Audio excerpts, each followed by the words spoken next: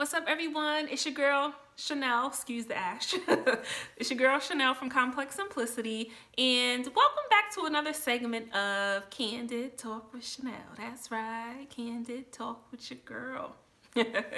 So it's funny, over the weekend on my Instagram, I follow Malika Hack, I follow, of course, Khloe Kardashian, I follow April Jones, who's Omarion's children's mother, and quite a few people from that crew.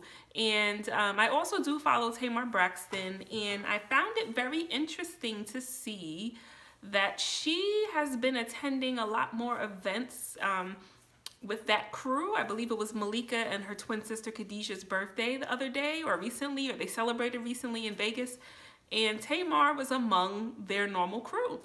And it kind of got me to thinking, because, you know, no shade to Tamar Braxton, but she is kind of closer in age. Well, she's not close in age to them, the point I'm trying to make. She's like pushing 40, she's 39, and these young ladies are early 30s to 33-ish, 34-ish. And I just find it interesting when it comes to Miss Tamar Braxton, that her group of friends often seem to change. You know, for a while it was, you know, the tiny Kato Harris, T.I.'s wife, of course, you know, Candy Burris, Shekinah. It was like that kind of whole ATL crew thing going on. You know, of course, she has her sisters, and we know the relationships within the sisterhood is often challenged when it comes to Tamar.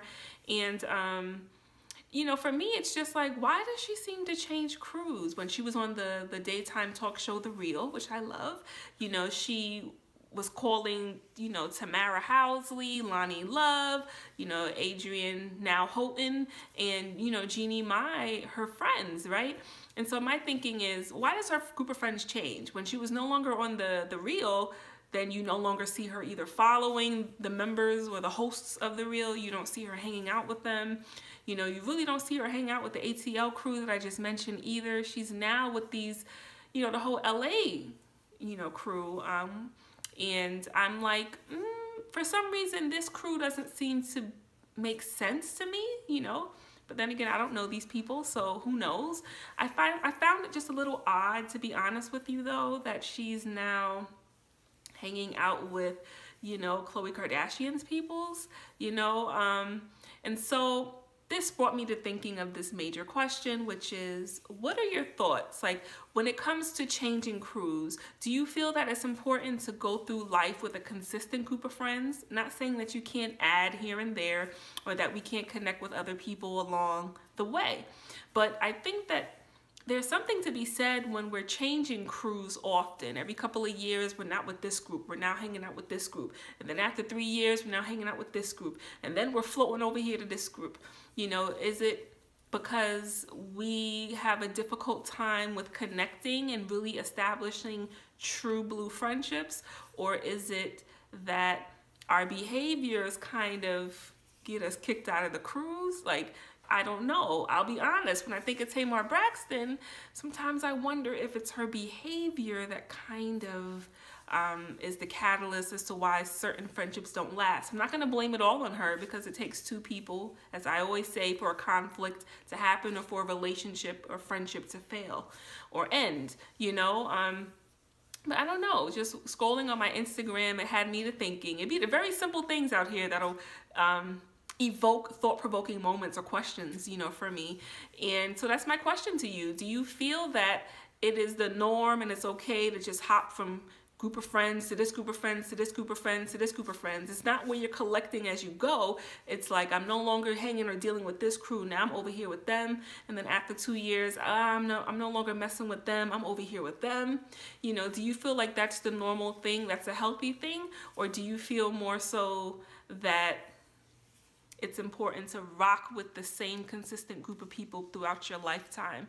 Like I said, again, not saying you can't add here and there, you know, but your core group being a consistent group.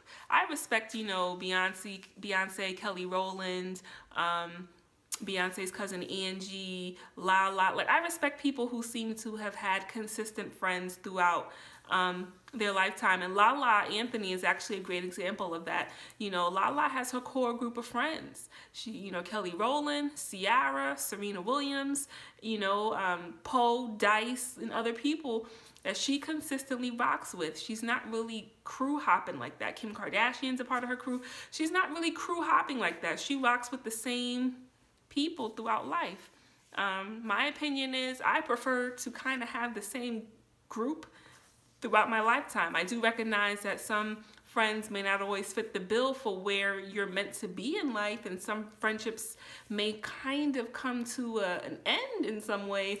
But I would like to say that, you know, my overall core, though, should be a consistent group. I'm personally not with hanging out with this group over here for a couple of years and then we have a falling out and I jump over here because I think you're cool and you could do something for me, or maybe you can make my image a little bit more this, and then something goes south with us and I'm jumping over here. Like, I'm not about that life. I'm all about consistency and having a loyal few people in your corner. Anyway, let me know, comment under this vlog, and continue to head to ComplexSimplicity.com. Until next time.